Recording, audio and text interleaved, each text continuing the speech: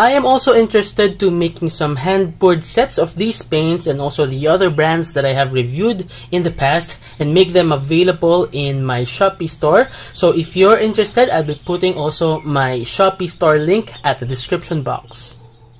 Hello everyone, this is again Allan and welcome back to my watercolor channel. Today in this video, I'm going to be reviewing another watercolor set, and without further ado, this is no other than the Grumbacher Academy Watercolors. I got this set at Blick.com for $30.11 US or roughly 1,500 Philippine pesos, and this is a 10 color set that has 7.5 ml tubes. I unboxed this set together with my Utrecht and my Pelikan watercolors, and if you want to check out the unboxing video and the reviews of those two other brands, I'll be linking them here. Aside from the 10 colors of this set, I also purchased two more at Art Bar, and here are the colors that I got. I got Sap Green and Burnt Umber because I feel like the set needs this color to be more complete and balanced, and now I have 12 colors from Grumbacher Academy. If you want direct access to those stores, I'll be linking it here, and also I'll be trying to link other stores that I will be finding online.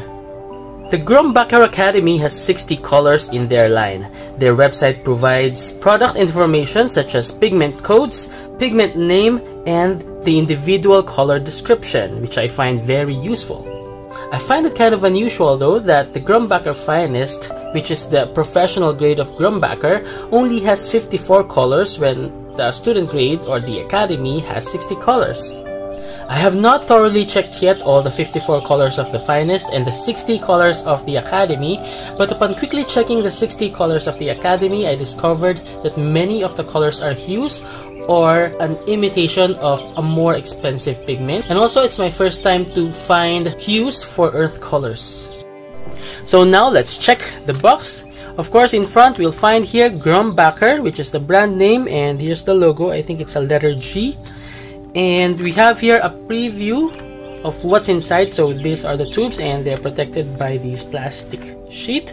And it says here watercolor paints, palette, and brush. So obviously these are the contents of this box. It says here 12 pieces, not 12 colors, or not 12 tubes, 12 pieces. So that means we have here 10 tubes, and the other two is the brush and the mixing palette. And here it says Academy with a big letter A, so I think that is the symbol for the Academy line. And on this side we have the same information, the brand name, same information, and the brand name again. At the back we have here again, of course, the brand name, and it says here this set contains one brush, one mixing tray, 10 7.5 ml tubes of Academy watercolor paint, and here are the same information in two different languages. And down here it says www.grumbacher.com, so this is the website, and here is the address. And now here are the 10 colors in this set. We have a silhouette preview of what's inside and also mixing palette, and it says here it conforms to ASTM D4236. And also, aside from this set, I purchased two more tubes from Art Bar, and just one tip to sellers: please avoid putting your price tags or price stickers in areas where there are useful information, because us artists need to see this before we buy your items. Like in this tube, the pigment code is covered in the Sap Green tube, and here I already removed the sticker, and the area that was covered was this part where we find the pigment code and the vehicle used. That's a shout out to the sellers. Anyway, let's take out the items in this set. So here is the brush. It's a nylon brush, I think, and it's a size 6 round. It says here Grumbacher Academy 775 round plat carré cuadrado. So what does that mean? But I think this is obviously a round brush, and it looks good. Now for the main event, here is our tube set. Where is the palette? Oh, it's here. Oops, sorry. So it's not actually a sturdy palette. It's like, it's very flimsy, but it's like a toy case. But I think this is usable, and we are gonna be using it later. So here are the tubes. Here are my 2 additional tubes. So now let's check an individual tube. Their tubes are made out of aluminum, painted white, and in front you'll find here the brand name, Grumbacher, the logo, the big letter A, and Academy. It says here watercolor, aquarelle, aquarellas, and the color name in 3 different languages. And we also have here a number code. I think this is the color code, and it says here 0.25 fluid ounce and 7.5 ml. And at the back, now it's exposed here because it doesn't have the price tag and the price sticker. It says here PY42, which is the pigment code for yellow ochre. And I don't know what this symbol is about. Is it the same with the others? I think they're all the same. It's covered. So if you know what these symbols mean, please let us know at the comment box. And here they also provided the vehicle information. So this paints used gum Arabic, and it says here, of course, made in US. And of course, now for our sample painting, I'm using, as always, Arches 185 cold pressed cotton paper. And for the brush, I have here my Da Vinci Pure Kolinsky 1503 size 5 travel brush and my Raphael Precision brush size 2. And to make this quicker, I'll be dotting down our paints on our swatches.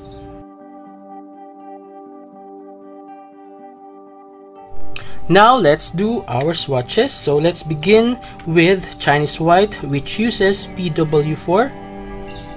Of course, this is expected to be more on the opaque side. Now we have cadmium yellow pale hue.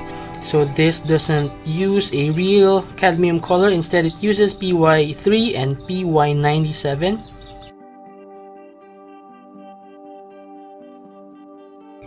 Next, we have Grumbacher Red, which uses PR170 and PR188.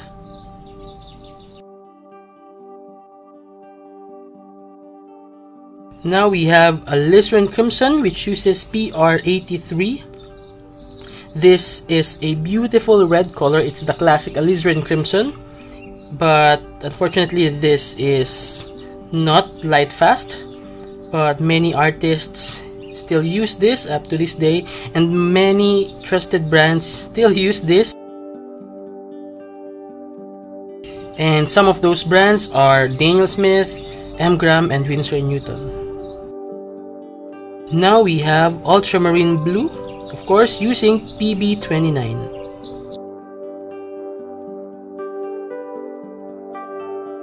Next, we have Cobalt Blue hue, and this is using also PB29. So this is not a real cobalt blue color, because a real cobalt blue color is PB28. So let's see if there is gonna be obvious difference between these two colors, because they're just the same pigment. But in my observation, there are at least 2 popular known shades of PB29. The other one is the red shade and the other one is the green shade. So I hope we have here the 2 versions. Next, we have Phthalo Green PG7. I did not misspell this, I just copied what was written in their tube. So here, so that's how they spelled it. Next is Sap Green, which uses 4 pigments: PO48, PY150, PB15:4, and PG7. Now we have PY42 yellow ochre. Of course, this is opaque, but surprisingly it's not very opaque, and it's nice. It's very near to the yellow shade rather than the earth. Now we have burnt sienna, which uses PBR7. By the way, the sap green was one of the additional colors.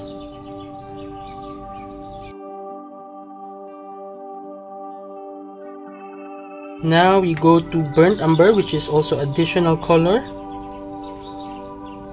I was actually more interested to getting the raw umber, but unfortunately I remember the raw umber was made out of 2 pigments, and so that makes it a raw umber hue, if I remember correctly. So I would love to have a single pigment here, so I got the PBR7 burnt umber. So lastly, we have here ivory black. We're done with our swatches, and while we are waiting for the swatches to dry, let's now proceed to our sample painting.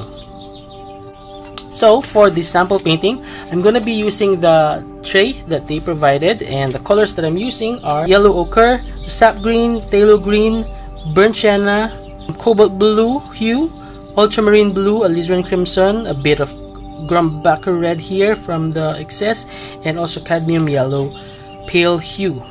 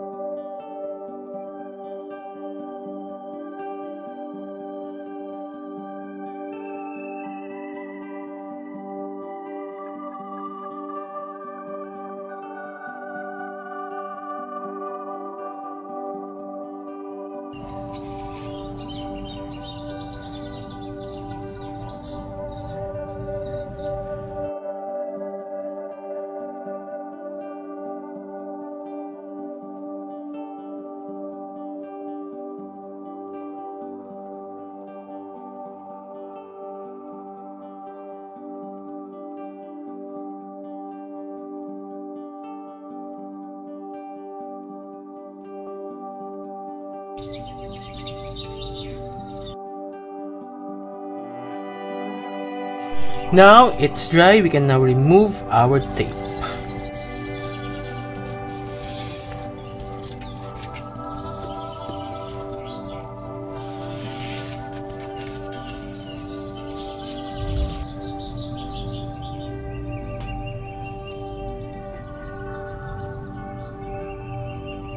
So for the color selection, they have 1 white, 1 yellow, 2 reds, 2 blues, 2 greens, 3 earth colors, and a black. For the color selection, I can actually work with this. I can tolerate the selection, although I have some suggestions.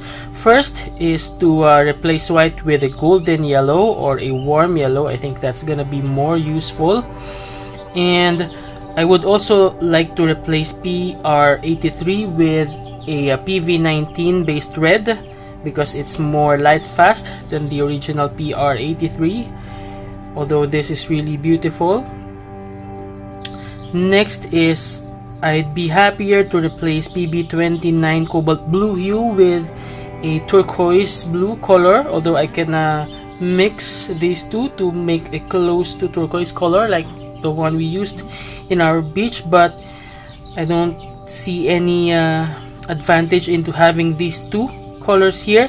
PB29, I think they're really close, although they're distinguishable, but yeah, I got a sap green because I think this is very beneficial, and I'd like to compare these soon with the other sap greens from the other brands. And for the yellow ochre, I think this is my most commendable color here because it's so transparent, and that's not usual for PY42, so I'm happy with the yellow ochre here. The burnt sienna is also beautiful, PBR7. It's really earthy, it's really strong, although it's semi-opaque.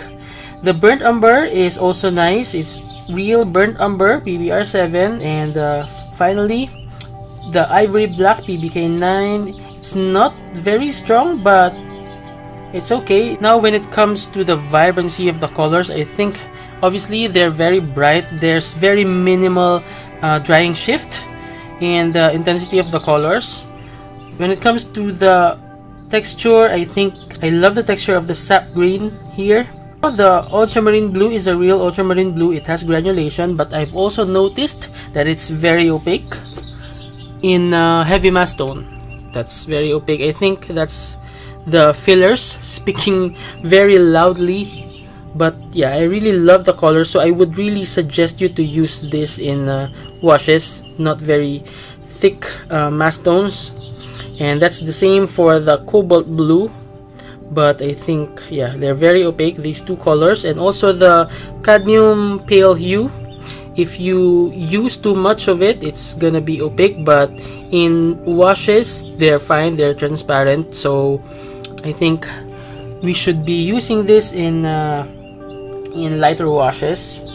Anyway, they're gonna be vibrant and saturated even if you only use them in light washes, especially the Grumbacher red and the alizarin crimson. They're very pigmented. The Chinese white, of course, is opaque. The only very transparent colors here are the PR83 and the yellow ochre, which is surprising for this. And also sap green is more of a transparent color, so these three are transparent. But I love the earth colors, and they're my favorite in the selection. The colors are strong, so you don't actually need to put too much paints in your paper to be able to achieve or show the color. They don't actually move, and I've observed that earlier, but if you help them a bit, they're gonna be fine. And now, of course, for our chalky test, I have here a piece of napkin, and we are gonna be rubbing it against our swatches and sample painting to see if these paints are chalky. So let's do this. If we get paints, then that means these are chalky, so let's see. And I think we did not get any traces of colors here or pigments, and we have already damaged the paper, so I think they can be a bit opaque, but they're not chalky, so that's a good sign. Now let's go to our favorite portion, which is the comparison part. And for the first set, let's go with the sets that are less performing as compared to the Grumbacher Academy. And for this, let's begin with the bottom 8. So for this, we have the Best Buy watercolors. I think it's very obvious. It's starting to lose the pigments. And next, we have the Symbolion watercolors. Then we have Dong A Creative. Then we have Sterling Arts, your Joni watercolor cakes, the Faber-Castell solid watercolors, the Sakura Koi pocket-filled sketchbox, and the Reeves watercolors. Our next set of paints are also less performing as compared to the Grumbacher Academy. And for this, we have the Faber-Castell tubes, Pebeo Studio watercolors, Pentel watercolors fine, the Maris watercolors, Maris watercolor in pans, Magiwap Basics, Art Ranger watercolors, the Lefranc and Bourgeois Louvre watercolors, the Prang 2019, Prang 2007, the Kuretake Gansai Tambi, and the Pelikan transparent watercolors that we reviewed the other day. Now let's go to the set of paints that are very much comparable to the Grumbacher Academy, and visually this set may actually look better because they're more vibrant and they're more transparent in general, but unfortunately they're not able to provide the pigment codes, so I'm not sure if these are gonna be light fast or if the paints are made out of dye or pigment. So I prefer paints that are very transparent when it comes to the information and the materials used. So yeah, I think I'm still choosing the Grumbacher Academy as compared to these following set. So first, we have the Semi Art Solid Watercolors 50s, the Semi Art Arts Arch Watercolors, the Semi Art Semi-Dry Watercolors, the Superior Watercolors in half pans, the Miyahimi Solid Watercolors, the Superior Foldable Watercolors, the Superior Fan Palette watercolors, the Pretty Excellent watercolors, and the Kohinoor Anilinki Brilliant watercolors. Now let's go to the set of student grade paints that are very much comparable to the Grumbacher Academy visually and technically. So let's begin with the Winsor and Newton China. Both of them provided the codes, and both of them performed really well. The Winsor and Newton China are more transparent, but I prefer the texture of the Grumbacher Academy, and also they're more punchy, they're more vibrant, so I'm choosing the Grumbacher Academy. And now let's go to the Sonnet watercolors.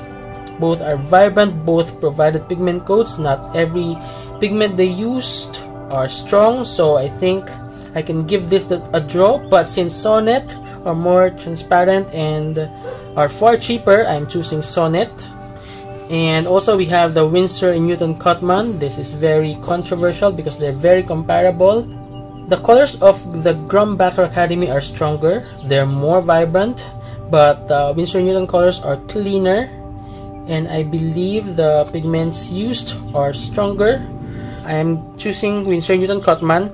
And now my favorite student grade paints. These are the Van Gogh 20 new colors and the Van Gogh 12+3 half pans. The intensity and the vibrance of the colors are very comparable, and at some point Grumbacher Academy is even more punchy, but the colors from Van Gogh are cleaner and their texture from tubes is more consistent.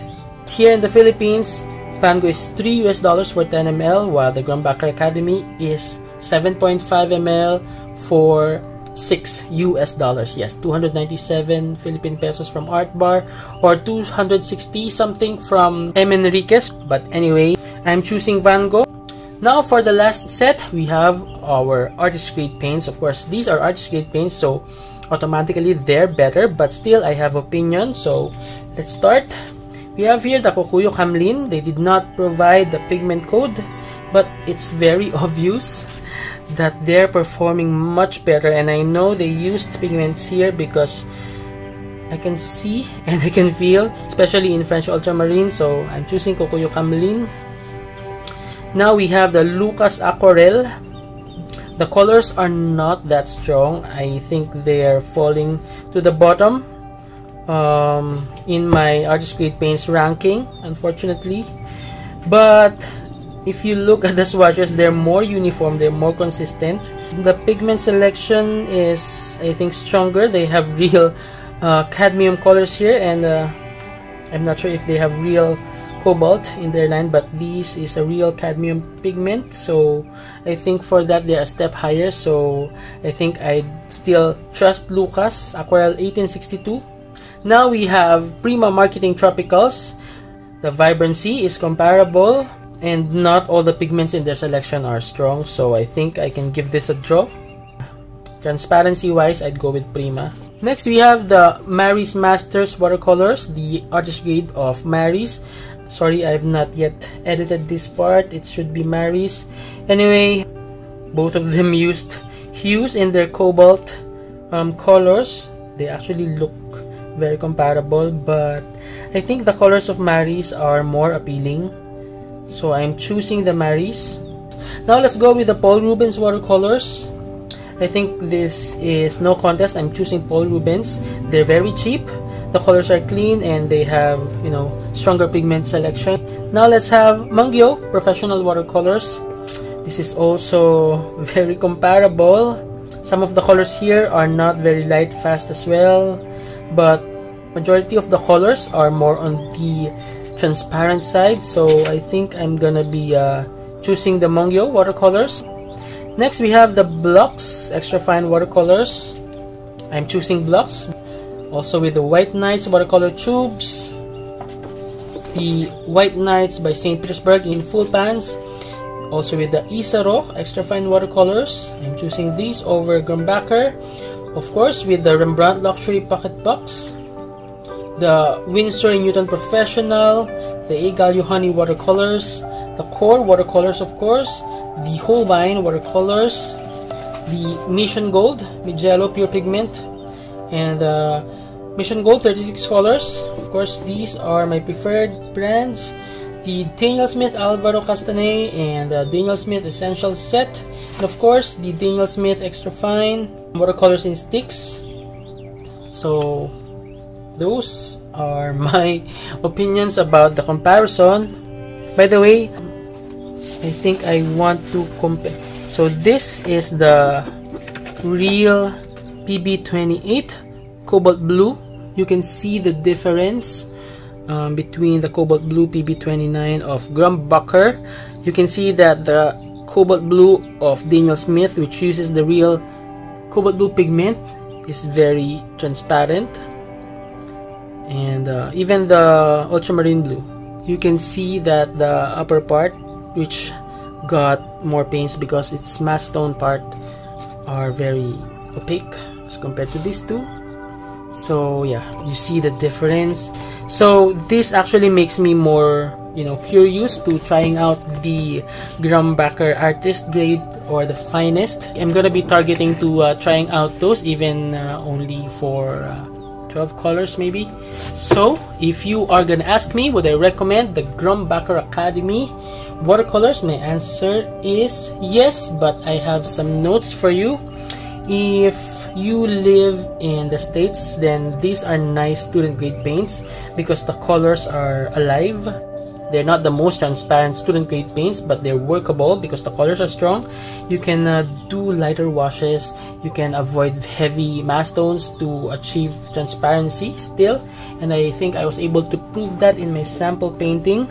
In Van Gogh, you get more, but at some point, some colors are punchier. In Grumbacher Academy, none of those student grade paints are bad choices. So it's just a matter of luck where you're coming from, which is available in your area, which is cheaper. So you can weigh those considerations.